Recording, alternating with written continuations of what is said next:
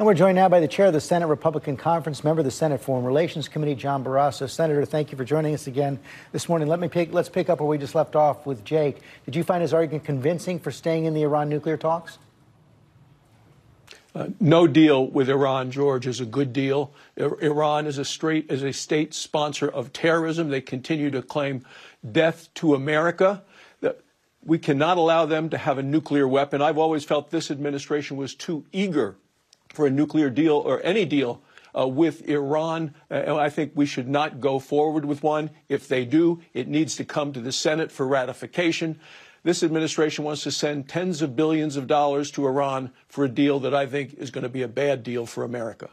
Let's talk about Ukraine. Are Republicans prepared to keep giving Ukraine the resources they need to fight this war? Some of your Senate candidates, like J.D. Vance in Ohio, has said we've given Ukraine enough. And Democratic Senator Chris Murphy warned this week that the GOP will hold up additional aid if you win control of Congress. Is he right?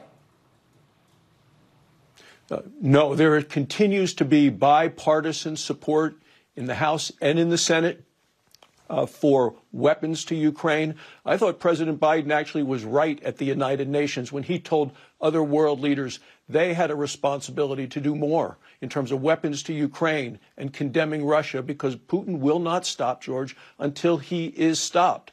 There's been bipartisan criticism of the administration for being too slow with weapons to Ukraine.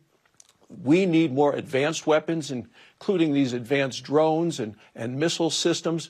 Vladimir Putin continues to use energy as a weapon, both to fund his military and to punish Europe for not standing with him. That's been a criticism I've had of this administration and its energy policies. We ought to be producing more American energy to help our European allies, also to help get prices down at home, which is why I think the president's numbers in your ABC News poll that just came out are so terrible on the economy. Let me ask you the question I asked Jake Sullivan at the outset. Do you believe that Putin's hold on power is secure? I'm not sure. He is in a deep hole right now, and he's dug this hole. And I thought his statement to the country there really was desperate. It didn't show really confidence or strength, and desperate people do desperate things. And that's why I think we've seen this nuclear threat. I think we have to continue to supply Ukraine with the weapons that they need and not be intimidated by this threat. The Foreign Relations Committee is going to have a hearing this Wednesday on what additional things we can do in terms of sanctions.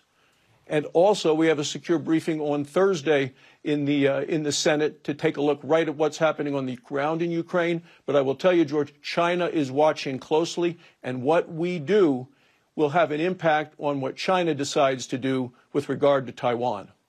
And we have seen them pushing back a bit against Putin as well. I want to ask you about the investigation into Donald Trump's handling of classified information. Even though his lawyers have provided no evidence that he declassified the documents, Trump said this week that as president, he could declassify documents by thinking about it. Do you agree with that? I've not heard that one before, George. Like, I'll tell you, in terms of national security documents, we have to always use extreme caution. I'm on the Foreign Relations Committee. We deal with classified information all of the time and are always very careful. I don't know what anything about the rules for when a president declassifies documents and information. What I do know is, what I'd like to see from a Senate standpoint is, I'd like to see the Department of Justice come to us and show us in a classified setting what the information is, what they've done. I thought the raid at the former president's home, never seen anything like that before, clearly, and has become political. So I want to get a briefing so that we can then be informed to see what actually happened here. That was a rhetorical question. You know that a president can't declassify documents by thinking about it. Why can't you say so?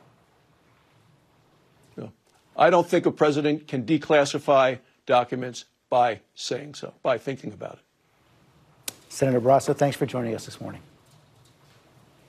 Thank you.